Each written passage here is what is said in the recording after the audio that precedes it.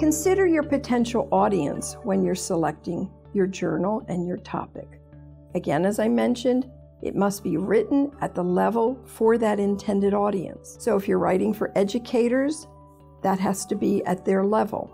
Assume most are experienced in education. If you're writing for a staff nurse audience, it would be a different kind of paper than writing for a nurse practitioner audience. So think carefully about your audience and be sure your paper is written at an appropriate level. You might want to consult colleagues who represent your target audience. What would they want to know? What would they want to hear? What do they already know that you don't need to write about? So have a chat with your intended audience, people who represent that intended audience, and get some guidance from those colleagues.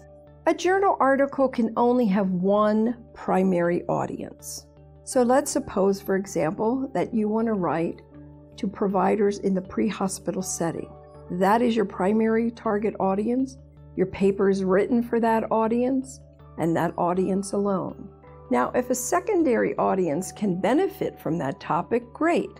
But don't try to also write for the nurse in the emergency department who's receiving that patient. If your primary audience is the pre-hospital provider, then stick with the pre-hospital provider as you write the paper. If others want to read your paper, let them glean from it what they can, but stick to your topic, to your primary audience.